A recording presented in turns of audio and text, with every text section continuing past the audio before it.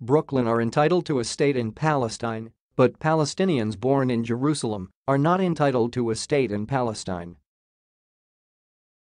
There is nothing in all this that is particularly advantageous to the religious right, apart from their eschatological agenda. The judgment, the end of times, the rapture, call it what you will, it's that wonderful moment in history every fundamentalist looks forward to with such emphatic joy, the blowing up of the entire world. As for the rest of us, and the plans we may have with our puny lives, well, we can figuratively and literally go to hell insofar as they are concerned. But understanding this above all else about the mindset of the religious right will give you insight into much of their unconcern about climate change and other pesky, mundane stuff, and even a kind of sideways glance into the whys and wherefores of their promotion of Donald Trump to Messiah. And here I cannot resist quoting Life of Brian, the 1979 Monty Python film. He is not the Messiah, he's a very naughty boy.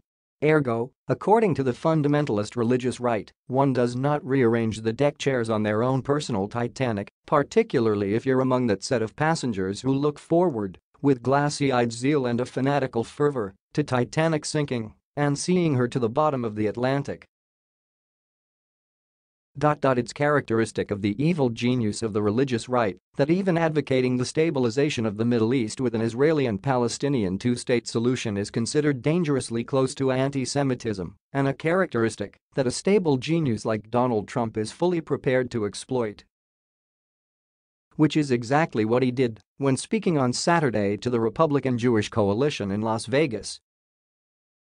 It was there that Donald Trump accused the Democrats of abandoning Israel for, in effect, failing to be signatories to measures that exacerbate tensions between Palestinians and Israelis that will lead to the Battle of Armageddon, i.e., the end of the world. Along the way he compared South and Central American asylum seekers to UCF fighters with tattoos on their faces because there's nothing quite like painting an entire people as monsters in order to simplify the task of making cruelty toward them more socially palatable. Shame on any historically self-conscious Jews who don't know about that tactic and where it may yet lead again. Trump never tires of reminding us that, however much in Trumpland anti-Semitism may need to be manufactured from counterfeit materials and whole cloth, generic hatred toward asylum seekers still grows on trees.